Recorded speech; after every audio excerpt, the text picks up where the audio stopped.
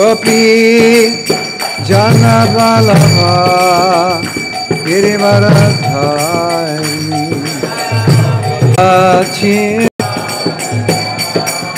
Jaya Radha Madhava Kunja Vihari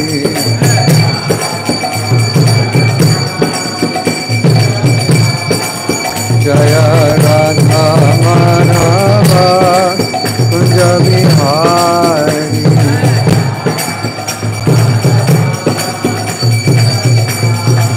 Jaya Radha Madhava Kunja Vihari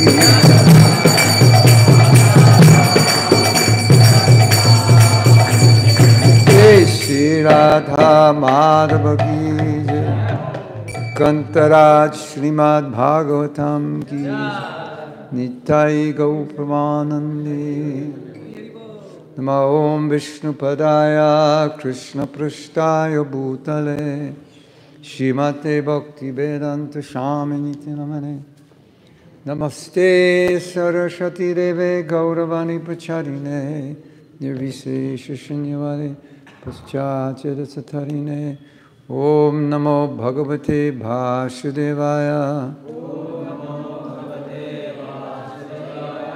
Om Namo Bhagavate Vasudevaya Om Namo Bhagavate Vasudevaya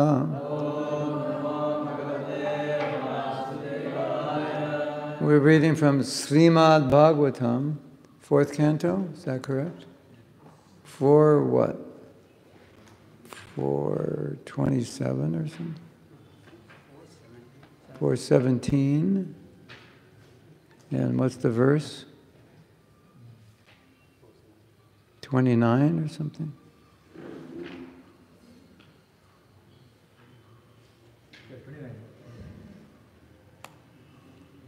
You're going to put it anywhere? You're going to have it on the screen or?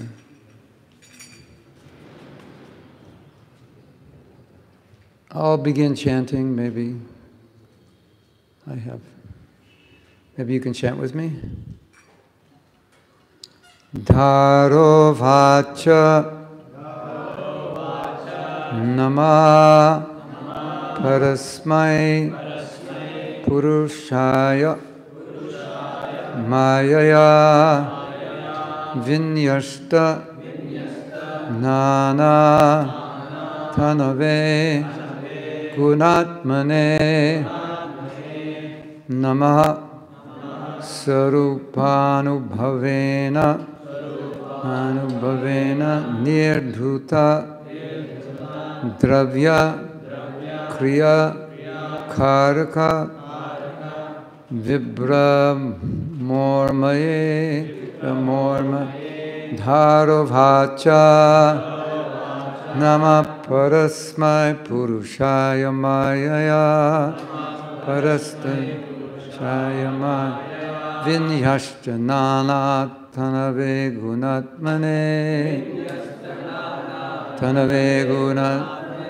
Namasarupanubhavena Nirdhuta Dravya Kriya Karta Vibramormaye Dharovacha Nama Parasmai Purushaya Mayaya Vinyashtanana Tanave Gunatmane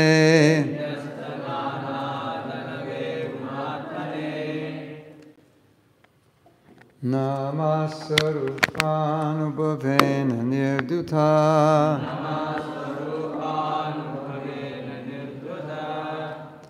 Namasarup. Where am I? 4th line. Dravya Kriya Karaka Vibramamaye. Is this magnetic?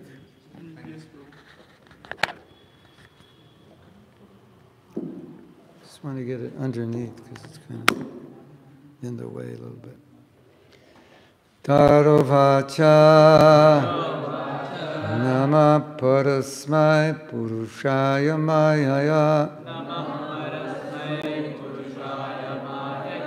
Vinyashtanana Tanave Gunatmane Namasarupanubhavena Nirduta Dravya Kriya Karaka Vibramormaye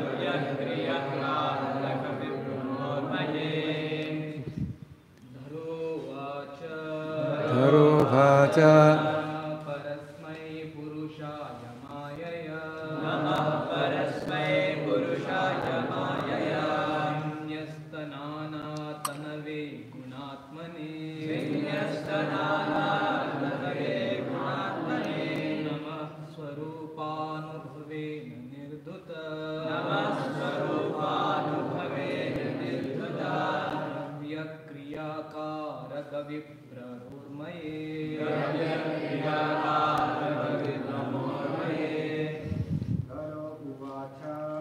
Dharovacha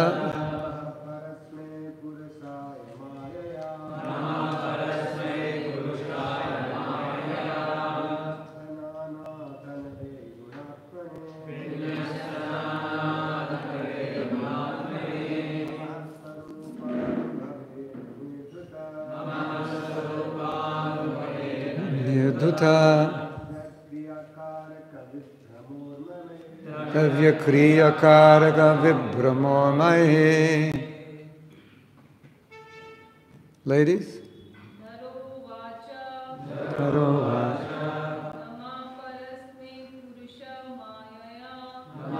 Parasmai Purushaya Mayaya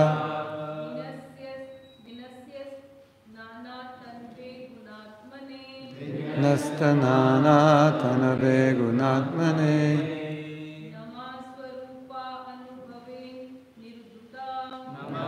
Swarupanubhavena Nirduta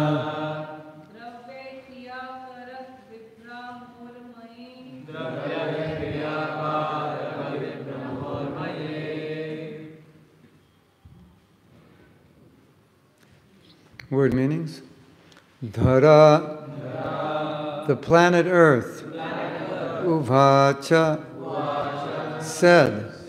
Namaha, I offer my obeisances. Parasmai, unto the transcendent. Purushaya, unto the person. Mayaya, by the material energy.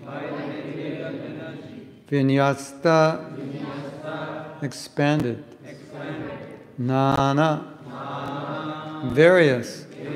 Tanave, whose forms. Guna Atmane, unto the source of the three modes of material nature. Namaha, I offer my obeisances. Surupa, of the real form. Anubhavena, by understanding. Nirdhuta, not affected. Not affected by. Dravya, matter. Kriya, action. Karaka, doer. Viprama, bewilderment. Urmaye, the waves of material existence.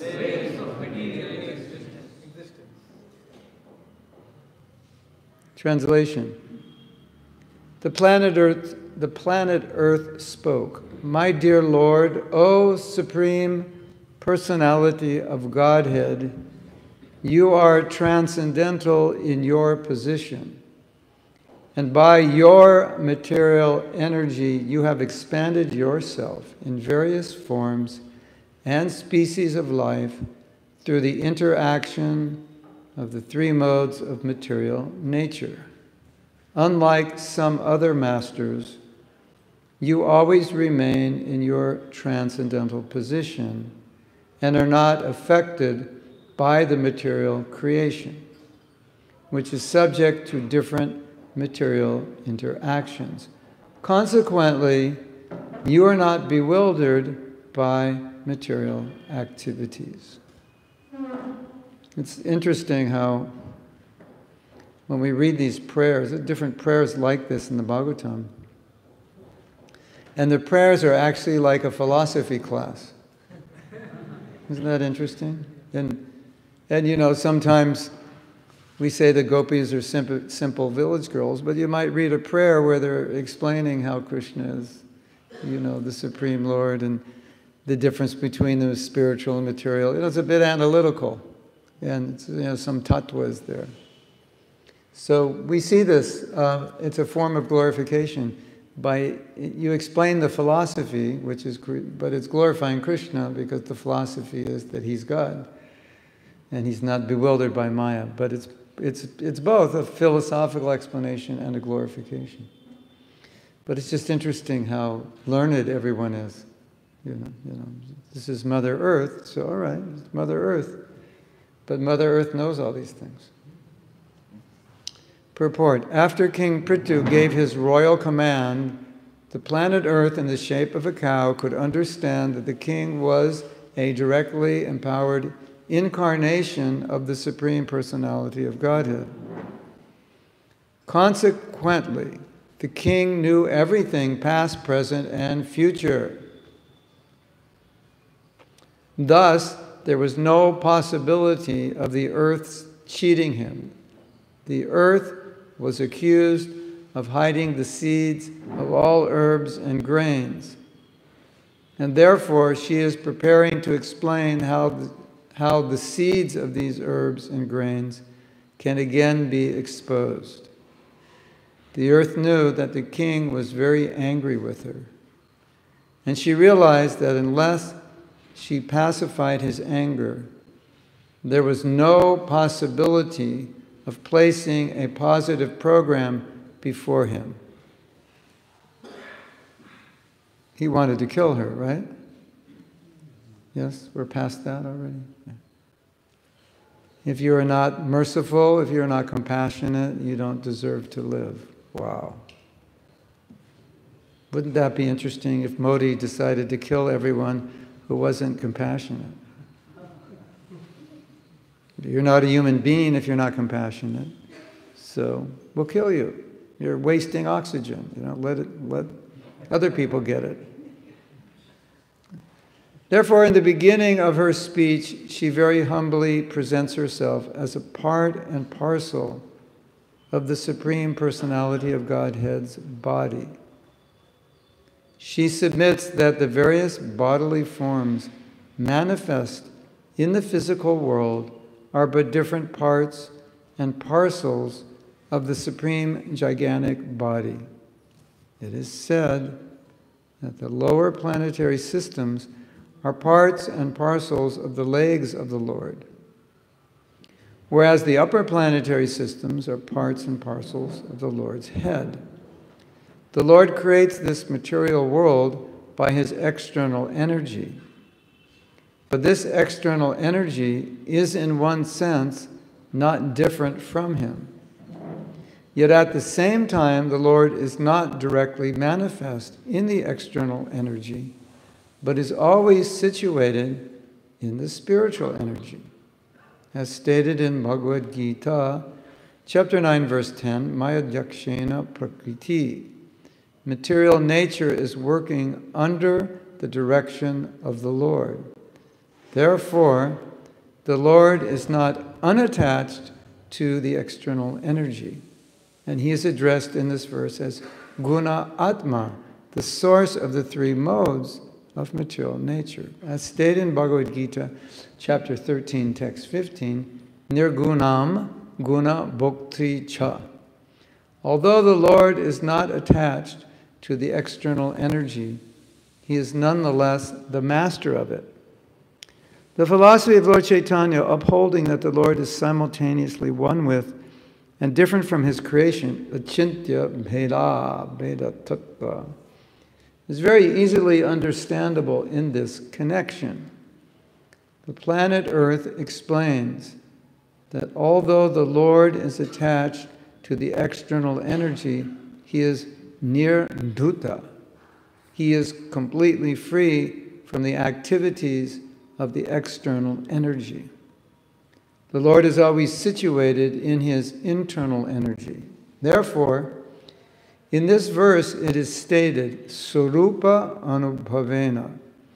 The Lord remains completely in his internal potency, and yet has full knowledge of the external energy as well as the internal energy, just as his devotee remains always in a transcendental position, keeping himself in the service of the Lord without being attached to the material body. It would really be strange, don't you think, if the devotee was transcendental but Krishna wasn't? Sometimes Prabhupada makes that point. You say Krishna is material or is temporary, whatever, and say his devotees are transcendental. How do they become transcendental? Because they're meditating on him, and if he's not transcendental, how would they become transcendental?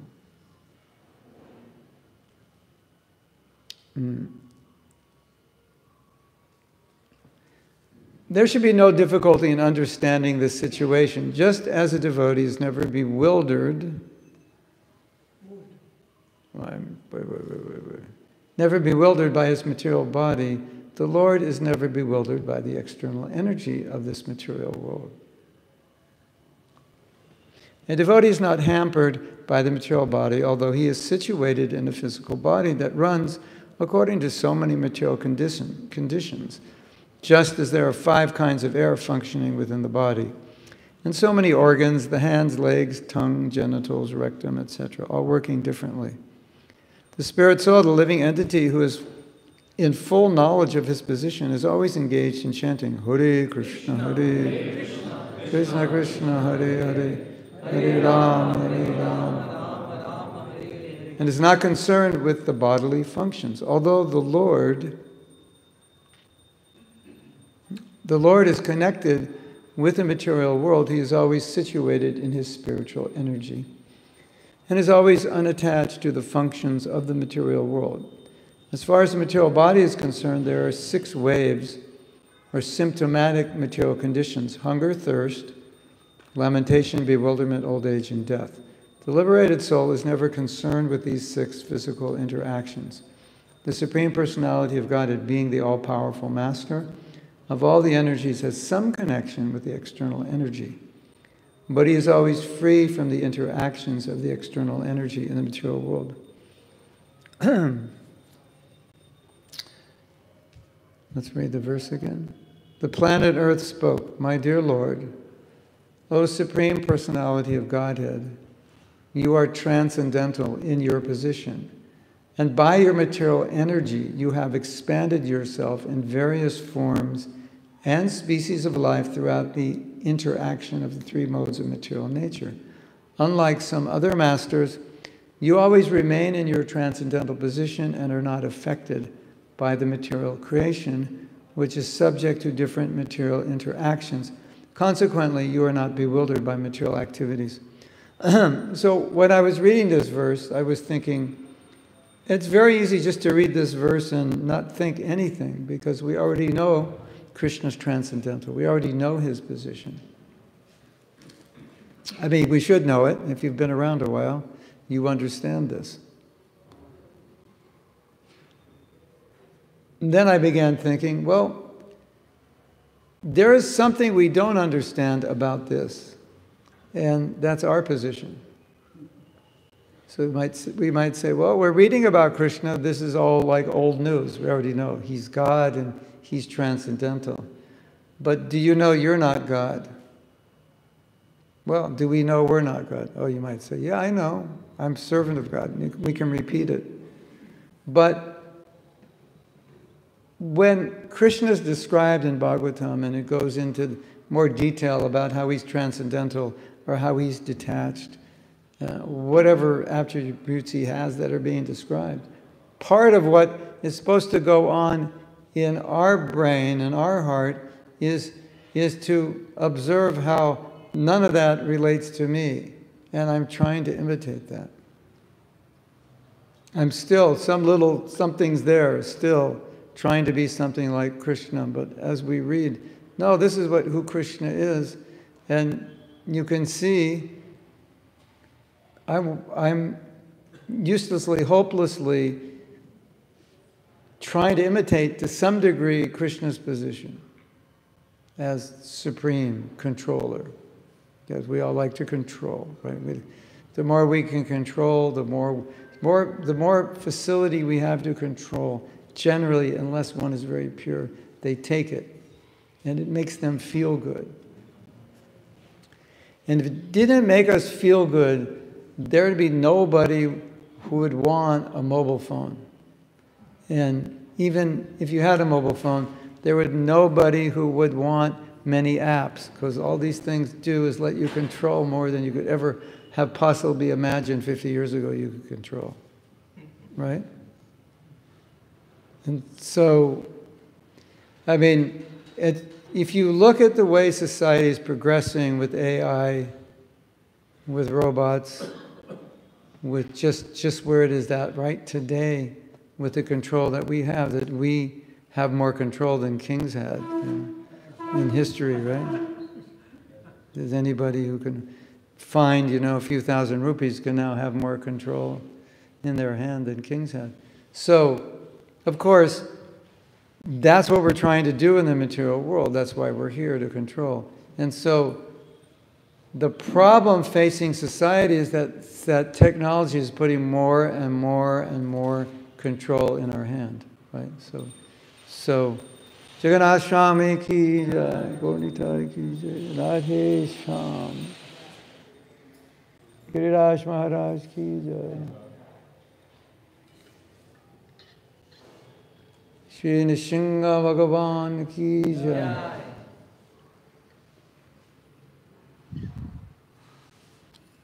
So, wait a few years, and basically, you can just say something to your phone, and something in your house will get done. Clean the toilet. Some apparatus will clean it. Bake a potato. You come home, or cook a potato. You come home, it's cooked, right? Or, I'm coming home. I'm walking to the door. Open it, right? So that's coming, right? We already have that to some degree. New appliances are all Bluetooth and whatever. So it's just going like this to just talking it. It's like the technology is already there, right? Wait till the technology comes where you think it. You just think the baked potato and it's done. You think that's going to be a problem? Yes. Because what's happening is we're getting more and more power, more and more control that we should not have. It's dangerous for us. And that's why when Arjuna was offered technology, Krishna said, don't take it. Because it allows, we want to compete with God. And we're doing a really good job right now. I mean, you can never compete, but we're doing a better job than we've ever done because, it's like we're all little demigods with all our little apps, Isn't it? I mean, you can make a movie on your phone. People made movies on iPhones. Like, wow, that's crazy, right? These posters and all of that. How did you make it? Oh, I made it on my phone. Like, 30 years ago, it would cost you 5,000 rupees, 10,000 rupees to get someone to do that. You're making it on your phone. So look at where things are going. It's giving us more and more control. It's just going to continue that way, right? Of course, yogis have more control. But this is for gross materialists who don't have that Shakti. And so we're reading about Krishna, and Krishna is the supreme controller. Yeah, I know that. He's transcendental to material energy. Yeah, I know that. He's one and different from his material energy. Yeah, I know that. He's never entangled in his material energy. Yeah, I know that. He just acts like ordinary person, set an example. Yeah, I know that. But do you know that you're not him? Do you know that you're competing with him? That's Why? That's what we should notice when we're reading all about, at least one of the things we should notice when we're reading about Krishna's activities, is how different he is from us. Just like we read about Krishna's activities in Braj Leela, specifically the activities with the gopis, right? And so we know that those who are not trained or those who are not pure, when they read those activities, they want to imitate Krishna. And then they say, Krishna's so immoral. Why is he doing this? He's setting a bad example. But he's not setting a bad example. He's setting the example that he can do this and you can't. Don't try this at home. Don't get your own gopis. That's oh, I read 10th canto. What'd you think? Oh, I'm out. I'm out to get looking for my own gopis now. Right? So the point of Krishna doing these things is, I can do this, you can't. Not that, yeah, do it, I'm setting an example for you to imitate. No, I'm setting an example that you cannot do this, it's not your position, and you will enjoy through me. Just like the Manjaris, when you first hear about the Manjaris, you think, this is strange. They don't want to directly associate with Krishna. They only want to support Radharani. And the material mind thinks, well, that doesn't sound like any fun. You know, like Krishna comes and I have to like hide behind Radharani or another gopi. But then you learn that when you do that, you get to experience the love, the bhav that Radharani has. So that's better, right? It's just like it doesn't. This kind of thinking, we have material thinking, so you have to rethink everything. You have to re-understand everything, how everything works. So Krishna's on the altar with Radharani. Krishna is meeting Radharani every day at noon in Radha Kund, and then in the evening in the groves of Vrindavan. We're hearing about it. Why are we hearing about it? What's going on here? Don't try this at home. That's why we're hearing about it. This is not for you. This is not what you do, right? Like we said last night, you can have one. Krishna has like, how many gopis does he have, you know? Like, I lost count. I lost count when I was a bhakta, right? So, you know, we give numbers, 16,000 wives, and, you know, but Rasalita's going on every night, and, you know, new recruits are coming. So it's like, wow. It's very dynamic. So Krishna's doing all these things, and there's a message. Don't imitate this. I'm doing this. You understand who I am. You really have to understand who I am to understand who you are, because you are not me. And everything you learn about me, the subline is that you are not me. You say, oh, Krishna does this, and he's the Supreme Personality of Godhead, and he's transcendental to the three modes of nature, and he's one and different from the material energy, and all these things. The subline is, and I am not. That's part, why would Krishna come and do something horrible like steal other men's wives? And he's God. What kind of crazy example is that? This is what the moralists think, right? Why does he do that? To send you the message that you stole your wife from Krishna. That's his also. But I'll let you have one. And that's it. And if it doesn't work out, tough luck. And I will have unlimited wives and unlimited girlfriends, and I will steal any man's wife I want. And what's the subline? The subline is, and you don't dare. And if you want to enjoy, then you serve my Leela, and you will enjoy what I'm enjoying. You will understand transcendental enjoyment. That's the idea, right? So always when you're hearing about Krishna, think about me and how I am not like this. So I'll tell you a funny story. It's kind of like Prabhupada one-liner. Prabhupada has many, like just, just like, whoa. Like whirlwind, like a tornado. So, as you know, Srila Prabhupada spoke a lot about Mayavadis and impersonalists. And I don't know if you know this, but in America when Prabhupada came, whatever people knew of yoga and Indian philosophy was all Mayavad, because who was coming to America? Vivekananda came to America. So that's, in those days, that's probably where most people learned about spirituality. There were some other teachers, but that in general, the impersonal idea dominated whatever Hindu philosophy was exported from India. And so that's why Prabhupada spoke about it a lot, because it was pervasive. That's like, when people thought about Hinduism, that's what they thought. You merge and you become one with God.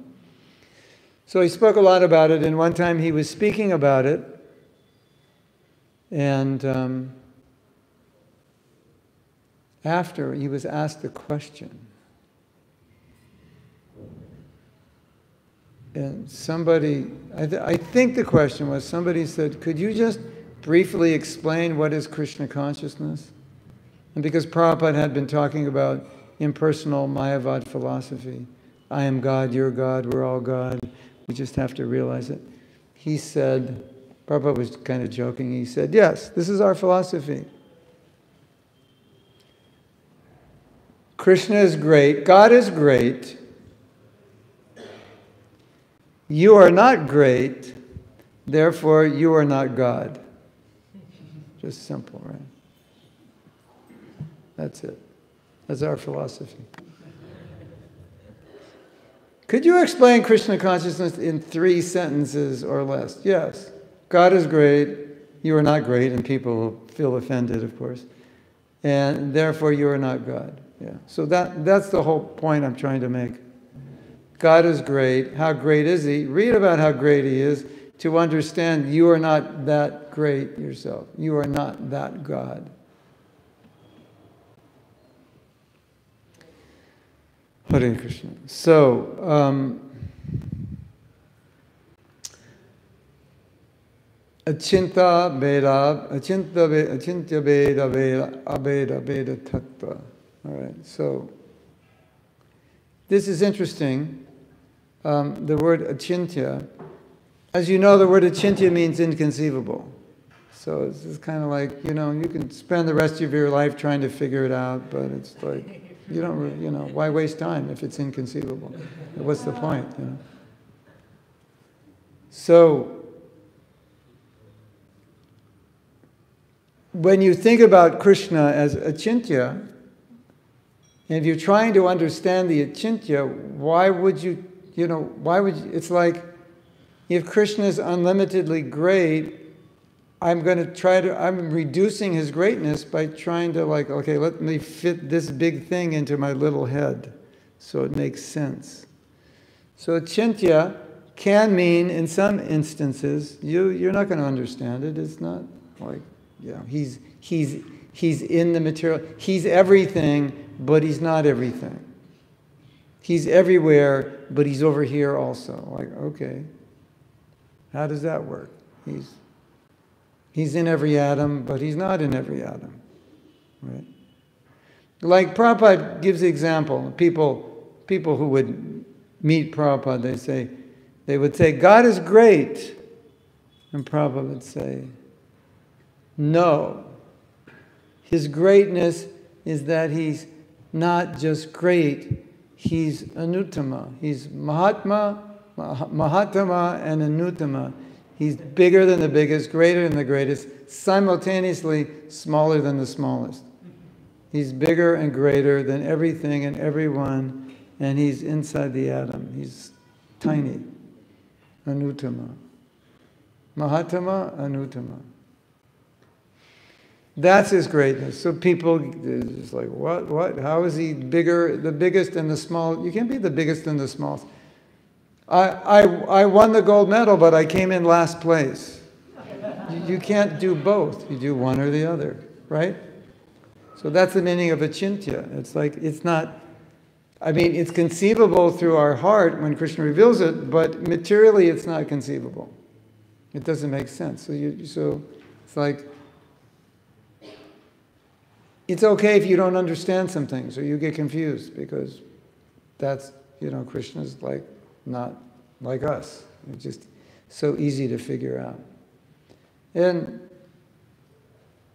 we're not going to figure it out with our minds anyway. So much has to be revealed by Krishna. But I want to go back to this other point. I often think that we don't realize how much we're trying to be Krishna, because we're devotees and we serve Krishna all day, so we just think, I'm not trying to be like Krishna. I'm trying to serve him. Every desire, every thought, everything in your heart which pushes you in some way to think or act towards personal enjoyment is a desire to be Krishna. It's like, well, I thought desire to be Krishna was Mayavad, and I'm not a Mayavadi. Well, have you ever wanted honor? Well, I should rephrase that. Have you ever not wanted honor? Yeah. Was there ever a time, and you can remember, where you didn't want to be honored? Yeah. That desire to be honored is the desire to be Krishna, because he is the most honorable. Did you ever desire something for your enjoyment? Of course! That desire, as innocent as it may be, is a desire to imitate Krishna, because that's what he does. He owns everything and enjoys everything. How much do you own? Well, Prabhu, I got a motorcycle. No, but that's Krishna's. It's not even yours. It's Krishna's. Like, we own nothing. We don't even own this body. Right? So, I am a servant of Krishna, and I'm meant to realize that. And if I ask you, are you a servant of Krishna? You'll say, yes, Prabhu, I'm a servant of Krishna. Like, because that's what I learned in my bhakti class. And that's the right answer. And if I don't give that answer, I might not get breakfast. So that's the answer I'm going to give. Because I have to pass the test, stay in the ashram and get breakfast, right? Isn't it? Something like that. Like, a lot of times, devotees will ask me a question, and I'll give two answers. The first answer is, this is the answer to write on your test. And now the next answer is, but this is the real answer. That's technically speaking, this is the answer. Like you go to the doctor. Well, technically speaking, you have this disease and this is the medication, but it's more complicated and it's deeper, and we're going to treat it differently. So, technically speaking, I know that I'm servant of Krishna. But in reality, if we look at our own heart, or if we look at our actions, if we look at our thoughts, and we're honest with ourselves, we can say, actually, I don't think I realize that I'm servant of Krishna. And that's why every day we have to chant, Hare Krishna, Krishna Krishna, Hare Hare, Hare Ram, Hare Ram. And one of the things that we're doing when we chant, and you may not realize this, but now you will, is we're praying to Krishna to realize that nature of servant. Hare Krishna, please help me understand, realize, experience, and act as a servant, because I have this false ego. And the false ego does not think it's a servant at all, does it? False ego thinks, I'm the enjoyer and I'm the master. That's what the false ego thinks.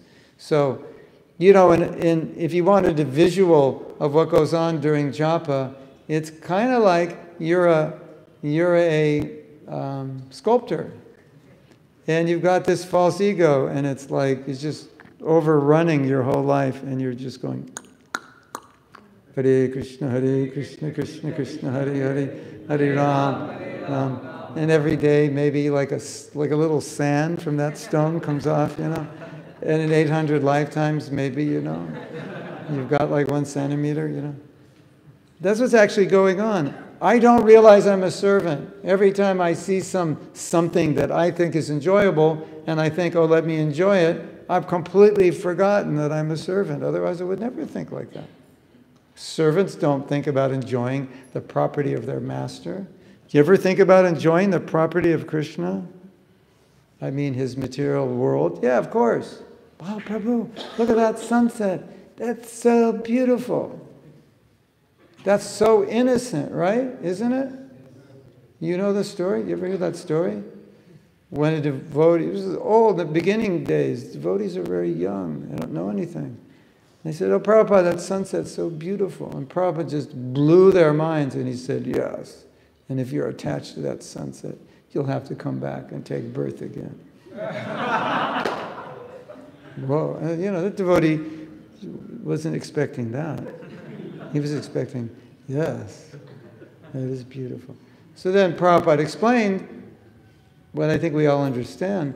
If you see that as Krishna's beauty, and you see it as Krishna's beauty, which then inspires you as a servant, that's different than saying, oh, that sunset is so beautiful.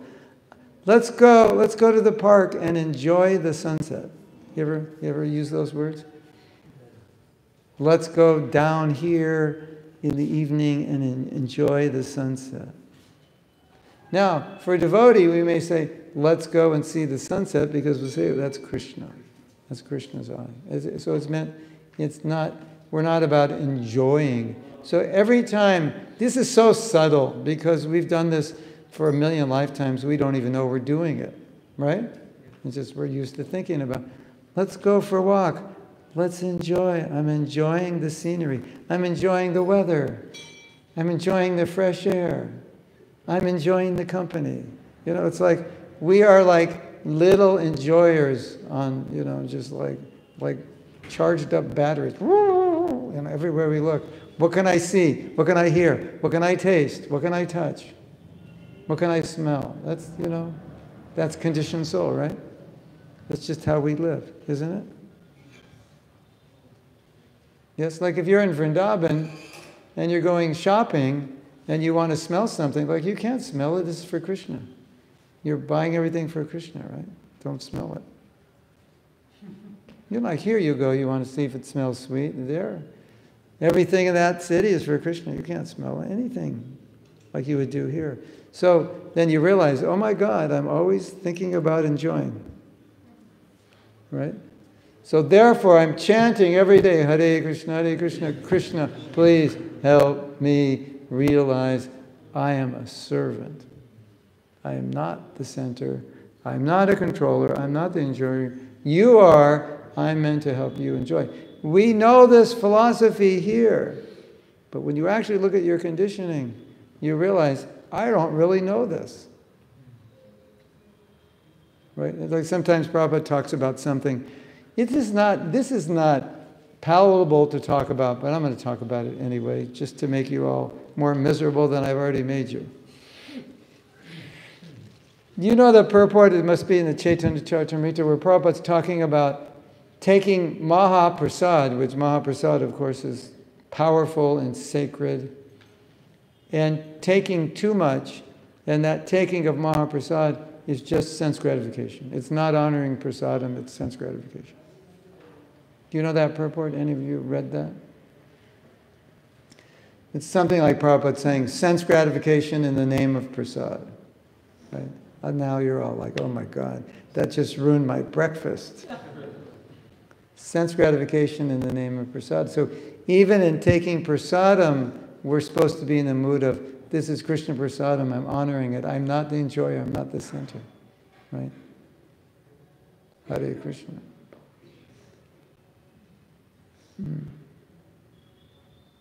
So that's the idea of when Krishna is showing off. Like sometimes a little kid will show off, like they know how to do something and they go like, watch this, and they'll show off. So Krishna's doing that all the time. It's like, watch this. You know, dances on Kaliya, does Ras Leela. He does so many things. Goes in the mouth of demons and throws, you know, he does so many things. But Krishna's kind of like, watch this. And he does it and he's like, you can't do that. Don't even think about it. You are not God. You can't do this. So it's like, watch me do it because I want to show you the difference between me and you. I can do this. You can't. And then when we finally chisel down or deflate that false ego to a certain degree, then we can be happy that Krishna can do it and we can't do it. So we can be happy that Krishna has lots of girlfriends and happy that I don't. But until we're purified, we're unhappy that he's got all the girlfriends and not me. Right? We may not think this way consciously, but deep down inside, somewhere, that's what it means to be a conditioned soul. Okay, so we can stop there. And do you have any comments or questions? You? No? Yes? It's wonderful to hear about the glorification of Mother Prithvi. But when she runs away, and when Ritu confronts her, When Mother Earth runs away? he chases her. He chases her. Yeah. He takes the form of a cow and runs away. Yeah. There's quite a bit of conversation going on between them.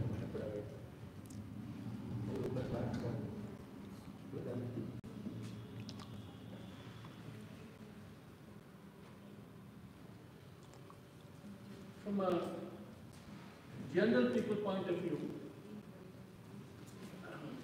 the Mother Earth has a statement saying that why should I give all the facilities to people who are demons practically? Yes.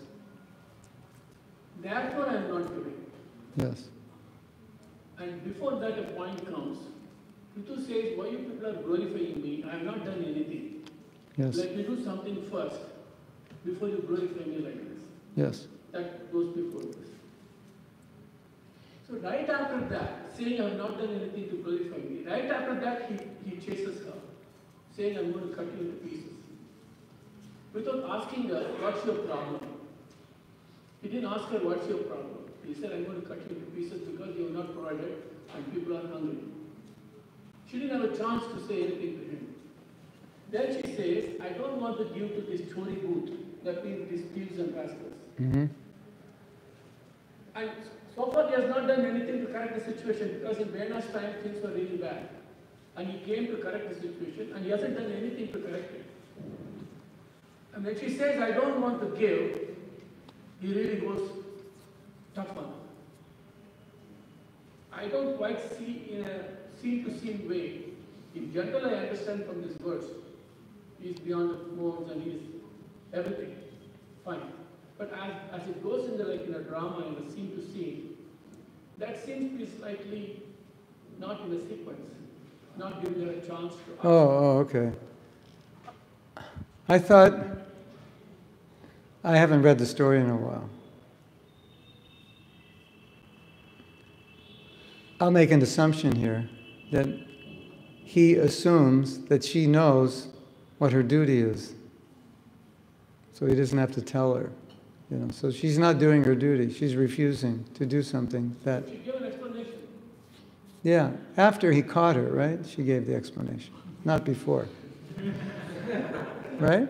Actually, she met him and all the demigods presented gifts to Prithu. And she was there. She gave him a present, a mystic slippers. With that slippers, you can go anywhere you want. That was presented by her to him, recognizing his greatness and his position. Yeah. So she had already a contact with him. But as I remember the story, it's like, you know, it's like all the... If any Devata didn't do their duty, he would chastise them, right? Because you're a Devata or you're in a position where you have your seva and you didn't do it. So either you do it or I'm going to kill you. That's a devotee's position. But ordinary people will think, if you ask her, what's the problem, why are you not doing it? Yeah. From that point of view, common man's point of view, See, even in the modern law, you are not guilty unless you are proved. You are Yeah. innocent until you are proved guilty. Yeah, that's outside of ISKCON, right? Yeah, that's. Yeah, I said from a common point. Yeah, I'm just joking. I really made the point. If Krishna is Achyuta, he never makes a mistake. Yeah. Okay, we know Leela, we know other things. But see, if you have to speak to somebody, you also. But it worked. No, but I would say this. It worked.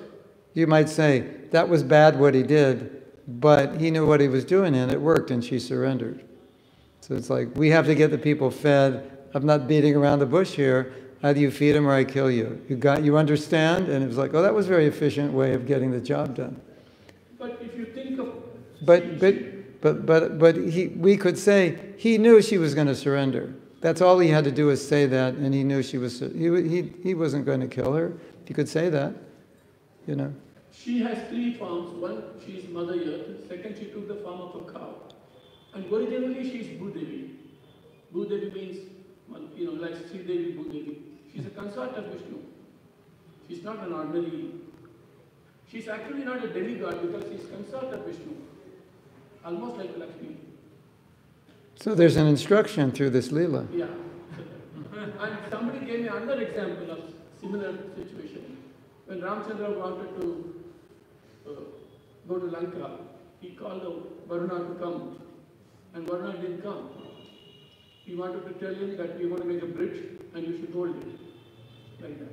And Varuna didn't come. 1 or 2 days passed by, and then he takes a arrow and says, if you don't come, I'm going to drive you out.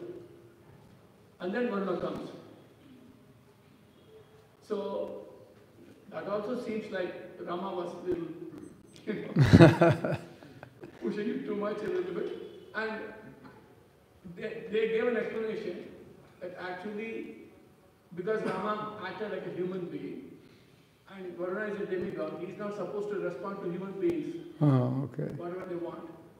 And then when Rama came out and said, now I'm acting like God, if you don't come, I'll drive you out. Yeah. So he also, that's a double. And Prithu's the king, so you can't, king is a representative of God. So disobeying the No, king. he is God himself. He's Yeah, Satya, okay, Satya. all right, all the That's better. issue about it. But that seems in the sequence, like in a drama, if you see, like we have in our own etiquette. We say first we ask an explanation. Yeah. We don't punish people straight away. Well, you better not mess around with Prithu Maharaj. Because if you do something wrong, he's the judge and the jury. As I understand that story, it was like an emergency, so we don't have time to talk. It's just like, start feeding them, you know. And you have basically one option. Feed, you know, you either feed them or die. So that was a very efficient way to get it done. That's how I kind of feel that story, you know. Like emergency powers. Yeah, exactly. Like, this is going to get the job done. And we could make an assumption, maybe it's wrong, but we could assume that he knew, you know, he's not going to want to kill her. Obviously, he knew she would do it. And it's an example for anyone who gives up their duty. Then. And somebody else offered another explanation, saying that I know what I'm supposed to do. I have to handle all these rascals and thieves. I'm going to do that, but I want you to start doing your service of providing grains and foods and people. Because they are not the only people, there are other common people who deserve your facilities. So I'm going to take hand with them, but you start doing this. Like saying, Oh, yeah, you could say. start doing this, then I'll take care of them also. You know, a lot of times, it's an interesting story because I think everybody's thinking, yeah, why would you want to feed demons? Just let them die. You know, the world would be better. But as Prabhupada often says, it's not on our shoulders. That's their karma. So we don't play God, you know. So we don't go out in the street and say, oh, you know, you're not devotees, you deserve to die, and we're going to destroy all of you. No, everyone has their karma. You leave them. And, you know, as a leader, you have to take care of people. That's your duty, you know. You read in the Bhagavatam, one of the things that is so interesting in the Bhagavatam, it's how Prabhupada talks about politics. Like, if we were in charge of the world, what would we do? You know, that's the context of his political discourse, isn't it? You know, kings, leaders should do this. Well, no leaders are ever going to do that, not at least in my lifetime. So it's like, oh, so when I'm a leader, when a devotee's a leader, I know what to do because Prabhupada talks about it in his books. And what's the context? Innocent people are suffering at the hands of rascal politicians. And we might think, well, it's their karma. Or, you know, they deserve to suffer, or they're not devotees. But Prabhupada's like, no, we should establish Krishna consciousness. People are suffering without it. So it's always, it's an interesting context. You know, it's not like, forget them, you know. No, people should be employed, people should be fed, government should take care of them, you know, so on and so forth. Which is, it's so much different than what ISKCON does, because that's not our mission. So, that's Prithu's mission also, right? As the king, take care of the people, you know, that's your job. And then gradually, yeah, well, like you're saying, we'll save all the people, then we'll educate them, you know, like that. Just feed them, feed them, I'll take care of them. Don't worry about it, you know, like that. Yeah, why not? So, can we also say that in Prithu Maharaj's presence, she was restricting the production? Because the situation had already been corrected. She restricted the production during Vena's time. But Prithu Maharaj had come and she knew, Prabhu was saying that she offered those mystical sandals. So she already knew the position of Prithu Maharaj as a Supreme Personality. And still she was restricting production in his presence. She knew who Prithu was. Yeah. It's, I mean, we can interpret it differently. I always felt, I related to her. Because I think that, you know, it's like the doctor, you know. The police finally caught, you know, the biggest criminal that ever lived, and he's got a bullet in him, and if you just don't take the bullet out in the next hour, he's dead. And this man has made the lives of hundreds of thousands of people miserable. So why would I want to pull the bullet out? But it's your duty as a doctor to save him, right? Isn't it? And so when I first read the story of Mother Bhumi not wanting to feed people, I totally related. I said, yeah, why would you want to feed a bunch of people who are ruining the world and so, but... there are innocent people also, apart from the thieves. Yeah, that's there also. They yeah, have to be taken care of. that's true. They are complaining. Yeah, so you got to, the rain falls on the ocean and falls on the earth. You got to take care of everybody. And like we're saying, at least if they're alive, you can educate them. But there's so many things you can extract from the story. But isn't the story focused on the glories of Maharaj Prithu and his strength and his dharma? And it's like, wow, he's taking responsibility. And even, he's taking so much responsibility for the people that even Mother Earth disobeys him. He's willing to kill her because it's a dharmic. In his mind, what she's doing is a dharmic. And we have to establish dharma at any cost. And we'll, you know, that's the way I've always understood it. But I'm on Bhumi's side a lot because I feel that way all the time. Because the world is, you just go out there and look at what people are doing, and it's like, you know, if you weren't alive, I think the world would be a lot better. You know, like about, 5.5 billion of you weren't here, or 6 billion, and leave a few million left. We could start over and make a better world. So I think we can relate to Bhumi, no? There are two types of stories. In some stories, Mother Lakshmi tells the Lord, your devotee is suffering, why are you sitting here? You help them. And sometimes the Lord tells without Lakshmi anything, he rushes out. Mm-hmm. He doesn't tell Lakshmi. So Lakshmi is wondering all of a sudden he's left. So like that, there's a different, rasas flowing here. So here in this case, even though Bhumi is the consort of the Lord, he first chastises her. Why are you not feeding my children? Yes. Now he has the vow of a father. Why are you not feeding the child on the time? Yes. why are you keeping the child waiting? Or the bhava of a husband. Yeah, like that. So we can say that. Yeah. You may say, no, this is gas is not there, this is not there, that is not there. What you don't have, it doesn't matter. Feed the child somewhere or other. Yeah. You worry about what you don't have. You say electricity is not there, something is not there. You feed something. Because the child is crying, you feed. Yeah. Then you worry what you don't have to get to that. Yeah, yeah, It could be like household. yeah. I mean, it's quite an example, isn't it?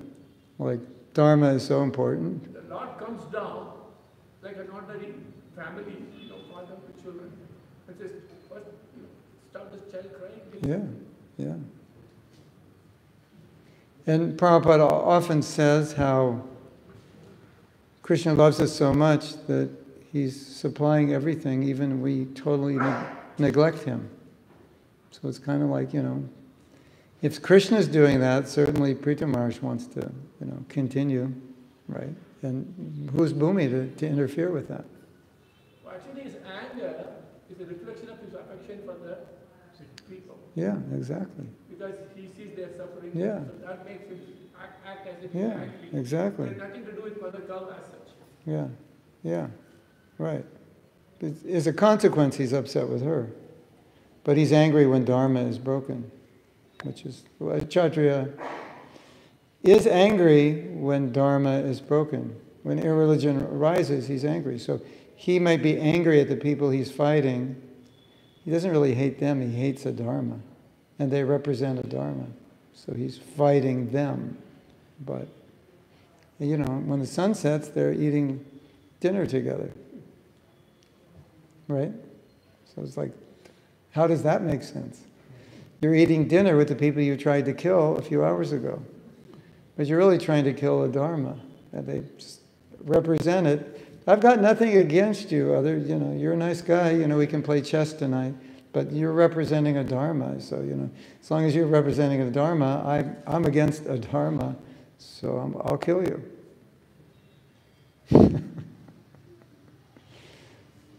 Hare Krishna.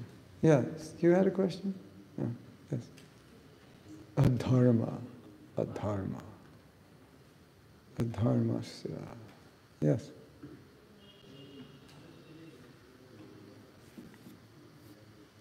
You told about how we do things, but we're doing things for our sense enjoyment, and we're not truly conscious. That pure consciousness isn't there. So, but being a neophyte, how do I come up to that consciousness? Yeah. Every morning, when you're chanting your rounds, you're begging to Krishna, please help me understand and realize that I'm a servant. And please help me through the day to realize that. Just to have some understanding and some vision and some desire to be a servant. And it's important to be conscious of what the process of Krishna consciousness is meant to do. And that's what it's meant to do. Reestablish us in our position as servant. So, when you realize how deeply ingrained the mentality of enjoyer is, and how I may intellectually understand I'm a servant, and I may even engage in service, even while I still think I'm an enjoyer. Because then I'll end up trying to enjoy the service. You ever done that? Do devotional service and try to enjoy it? Like, this is for Krishna, I'm just going to imitate Krishna while I'm serving him. It's like a real paradox.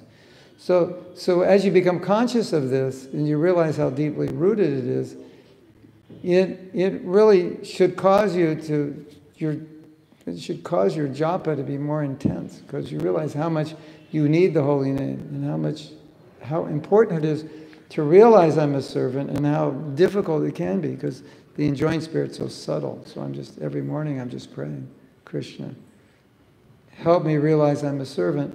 We say, oh Krishna, please engage me in your service, but it also means, please help me realize that I am a servant. Otherwise, how would I engage in the service? We were joking the other day, I think maybe here, how you're chanting japa, and while you're chanting japa, you want to get honored. You want other people to like notice you.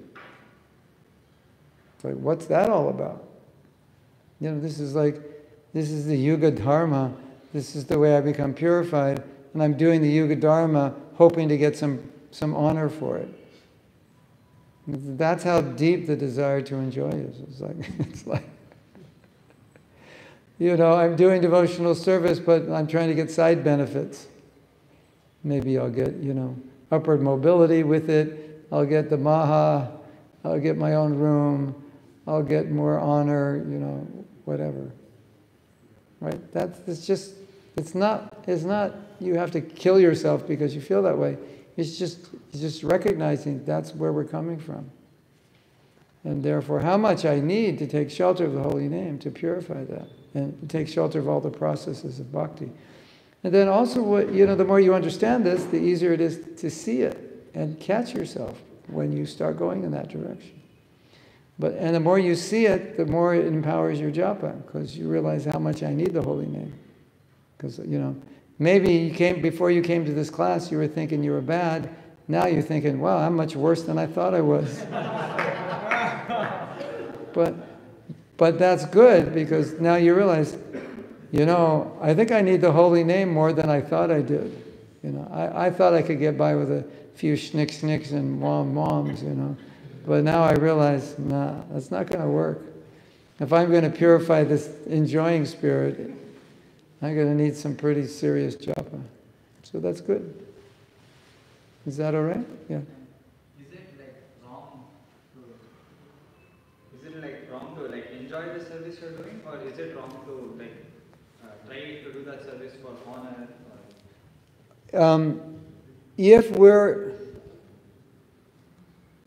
If you're doing service for Krishna's enjoyment, it will be relishable.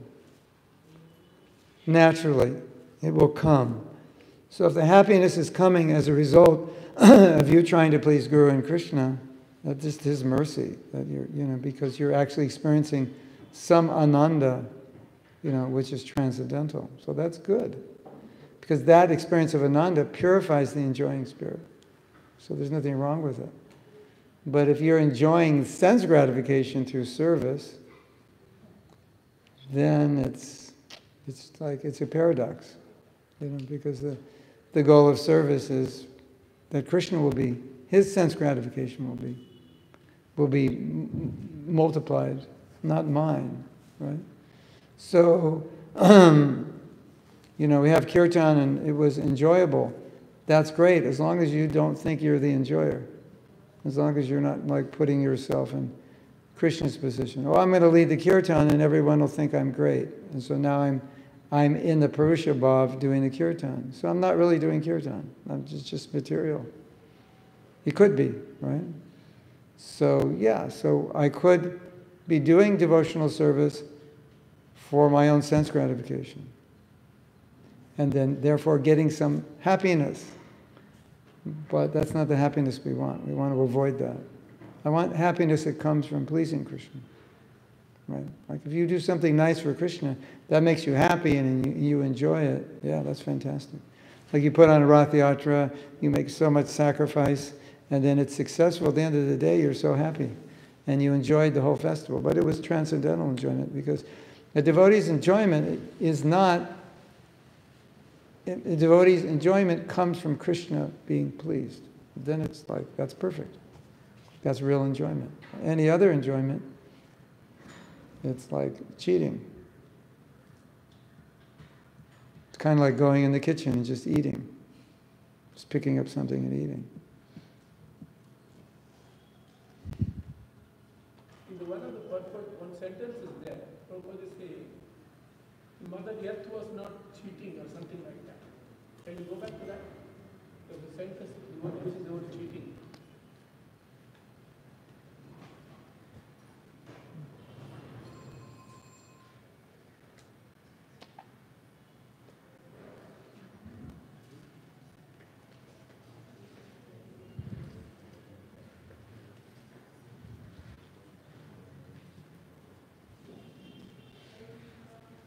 Cheating, what was it in relation to?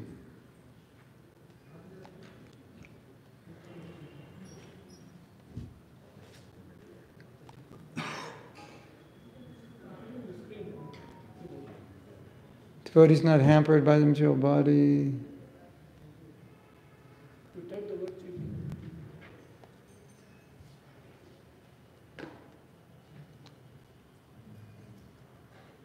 Yeah, thus there was no possibility of the earth's cheating him because he knew everything past, present, and future. So what is the idea of using the word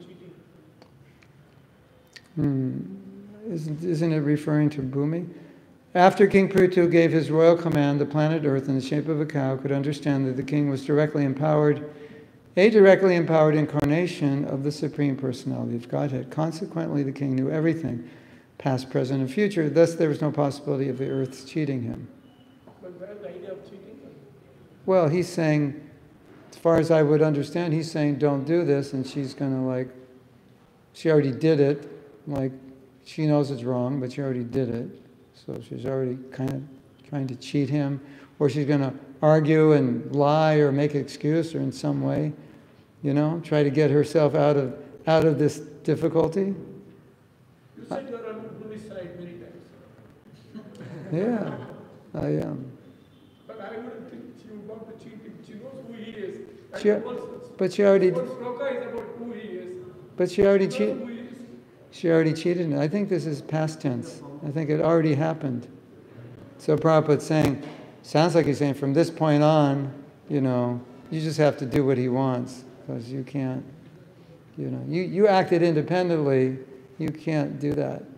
Just, that's what I would see. Anyone else have anything? Yes.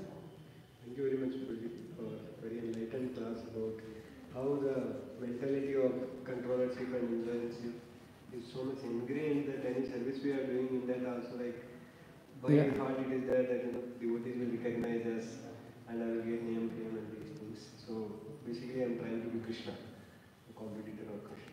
Yeah, in a subtle, maybe more subtle way than Donald Trump or somebody. So my question was actually the nature of the soul, as some part of it already answered. The nature of the soul is actually ananda, pleasure seeking, that it is looking for happiness. Now the spiritual happiness are quite above, even though when I'm trying to change japa with that consciousness that Lord, please engage me in your service and please give me that strength by which I can realize that I'm your servant. But still that is seeing that platform that actually Krishna is pleased with my services, that is quite high for me. Now that is high, and the nature of the soul is to look always for happiness. Yeah. So what to do in the meantime? Yeah. Eat more gulab jamans, you'll be fine. The thing to understand is, that is one of the ways Prabhupada got us, sweet balls. But any service that you do sincerely is accepted by Krishna. Krishna is pleased, Prabhupada is pleased. So knowing that they're pleased brings pleasure, even if the service is difficult, or I'm not experiencing pleasure for whatever reason, because maybe I'm not pure enough to experience it. But just knowing that they're pleased is it brings so much happiness. Knowing that Krishna is happy with my effort, Krishna sees my sincerity. And then also being happy with yourself that you're trying, right? So there's a kind of happiness there. And even if I fail, but I get up, there's a kind of happiness that I didn't give up. And there's also a kind of happiness in appreciating that I have this opportunity, even though maybe I'm not doing it as well as I would like to. But the fact is that somehow or other, by Krishna's inconceivable grace, I'm here. I have this mercy. And so that's always like a constant form of happiness. In a sense, you could call it happiness, satisfaction, pleasure. It's always there. So in that interim state, you may not be experiencing deep transcendental ecstasy, but these other things can be experienced all the time, right? And naturally, Krishna will encourage you and give you some transcendental happiness. And at least it's my experience that anytime I try to do the right thing, I always feel satisfied. Maybe not, it's not high levels of ecstasy, but it's satisfaction that, I did what Prabhupada wanted and I feel like properly situated. I feel satisfied in Krishna consciousness. I'm not feeling despondent. I'm not feeling envious of others. I'm satisfied. So if we follow, we'll always get that. You just pick up the Gita and discuss it with another devotee, you'll feel satisfied. Learn a verse or two, you'll feel satisfied. Be sincere in your service, you'll feel satisfied. Is that okay? Thank you. Anything else? Since you mentioned Donald Trump, since you mentioned his name. Who? Donald Trump. Trump. Oh, Donald Trump. Do we need Prithu now or not? Prithu. Do we need Prithu in America? Because Vena's time is back again.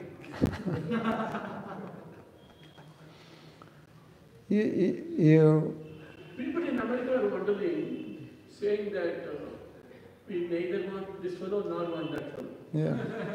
And there's no third fellow. So basically we have nobody. Well, that's a kind of a good realization that nobody's qualified. Right, the situation of the superpower. I think Modi should also be president of the U.S. Start establishing some more tirthas and protect the cows. That would be fantastic. How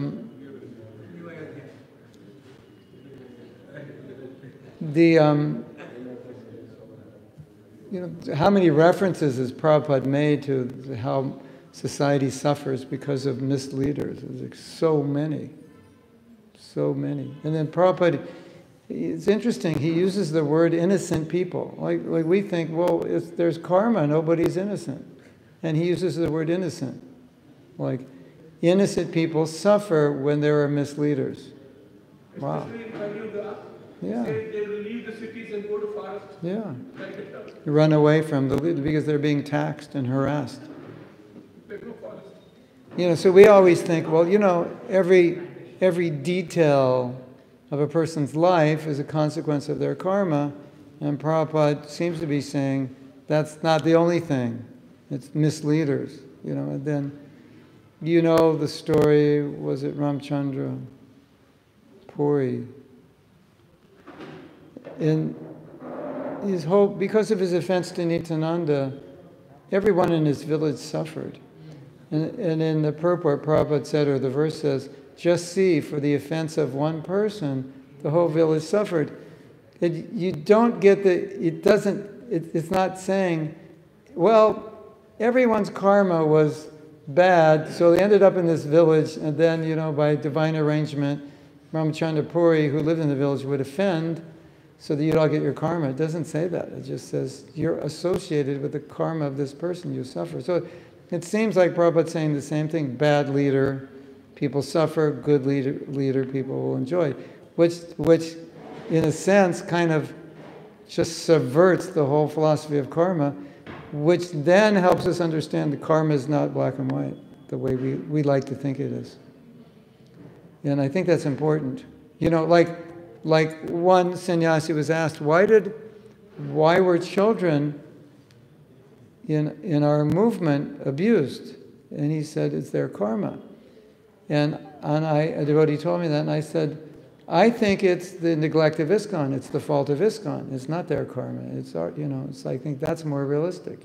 Bad leader allowed it, because how could someone being born as devotee have such bad karma? Like, it doesn't make sense. So, these are nuances of karma. And, I have a problem with black and white thinking because I don't see the world as black and white. And I don't think we get to the truth when we're too black and white, because truth is nuanced. There's, there's a lot, and there's 360 degrees, not like, 1 degree. So anyway, that's for another class. Anything else? I want to hear something interesting in answer to your question. Prabhupada has used the word enjoy. So I was in a temple and we had deities called Radha Giridhari, and I believe they were the first Radha Giridhari deities in ISKCON, first or second, probably the first. So our temple was about 3 blocks from the biggest park in the city. And so we would do festivals in the park, and we wanted to do Govardhan Puja festival. And we made buckets and buckets and buckets of gulab jamuns, and the temple president would just walk up to people and say, "Open your mouth," and he'd put gulab jamuns in. And he had, he was just like, we had a great time. And Prabhupada knew we were doing the festival. And in a letter, Prabhupada said, "I hope you enjoyed the festival." So, yeah, because Krishna's the center of enjoyment of the festival, so you can enjoy it also, right? You can enjoy prasadam because you're not the enjoyer of prasadam. Krishna was the enjoyer of prasadam, so now you can enjoy it. So that always keeps you out of the position of enjoyer, because you offered it to him. So this festival was for Krishna's enjoyment, and I can enjoy it as a devotee. Does that make sense? Yeah. Okay. We will end class now. Thank you very much. Hare Krishna. Srila Prabhupada ki jai. So it's so fortunate to have so much enlightenment on this section. It's so difficult. So I thank Prabhu for one time chanting Hare Krishna Mahamudra. Hare Krishna, Krishna Krishna, Hare Hare, Hare Rama, Rama Rama, Hare Hare. Tomorrow evening, I was just giving class in Sankanagar. So any devotee interested, they can look at. What are we giving class about? Is there a topic or just whatever? Surprise. What's the class?